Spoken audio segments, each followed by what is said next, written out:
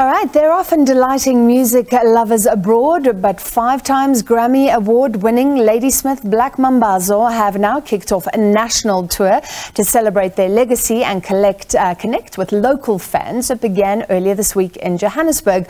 So that is why we are fortunate in studio. We can welcome Ladysmith Black Mambazo member Sibongiseni Shabalala. Great to have you with us, Sibongiseni. Thank you. Is it different playing at home in front of South Africans? Oh, it's wonderful. For the past 2 days, we are performing at the Joburg Theatre.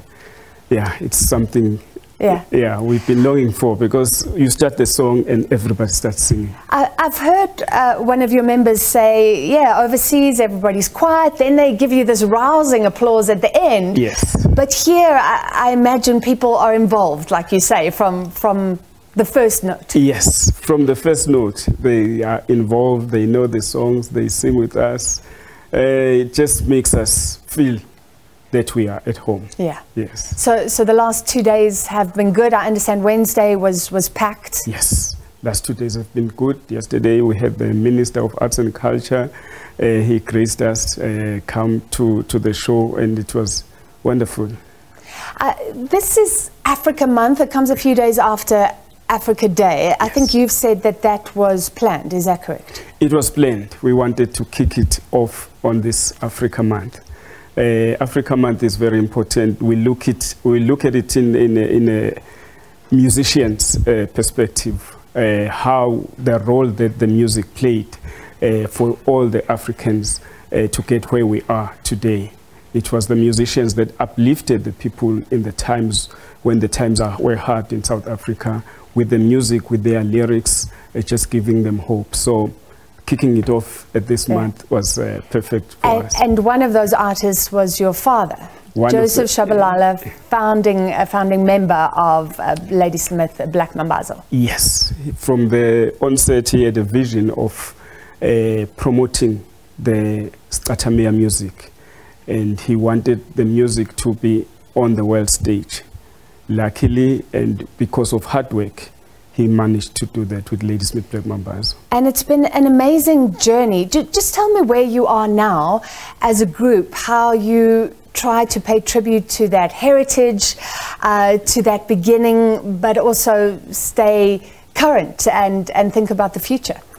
Oh, it's been amazing, like you are saying, amazing journey. The group started in 1960, and the first album was in 1974.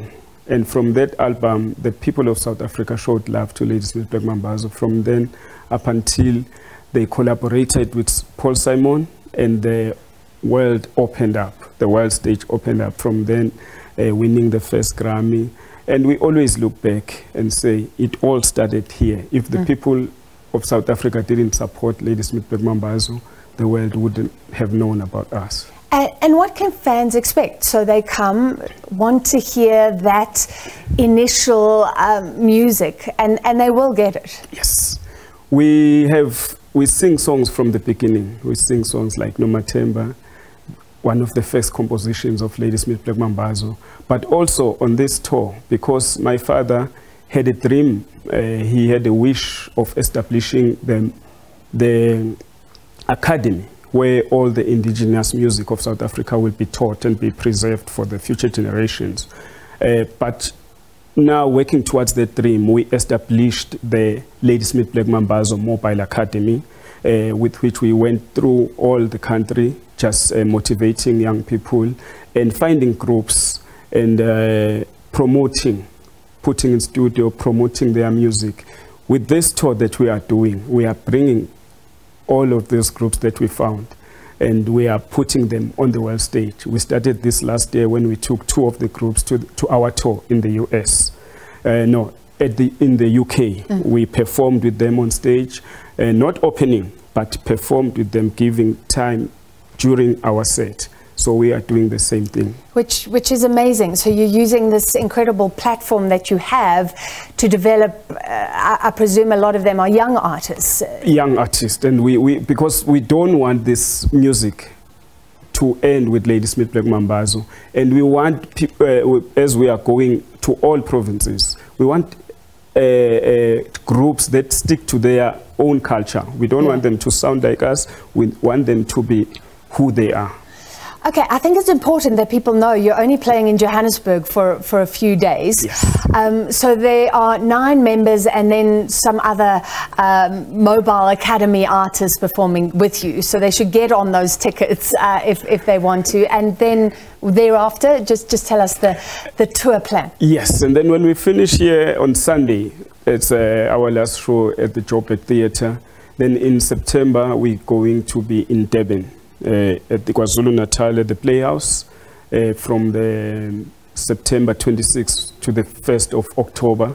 After that, we are going to Cape Town. We have other groups there that we found that we are going to bring on stage in November. And then in December, we are going to end off the tour at the State Theatre in Pretoria. Oh, wonderful. Okay, yes. so at least you'll be back in Gauteng. Yes. But if you're in Joburg, you can catch Ladysmith Black Mambazo this weekend until Sunday, if the tickets are still available. Yes.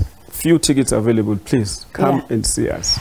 Can I put you on the spot? Yes. Not a big show, but just a little something. Give us a taste, a little a cappella something. We can do it with you. Go. Hello, hello, hello, my baby. Hello, my baby. Hello, hello, hello, my baby. Hello, my baby. Hello, my chocolate. Hello, my baby. Hello, my baby. Stunning. What a pleasure to have you with us in studio. Thank you very much. Thank Ladysmith Black Mambazo member Sibongiseni Shabalala.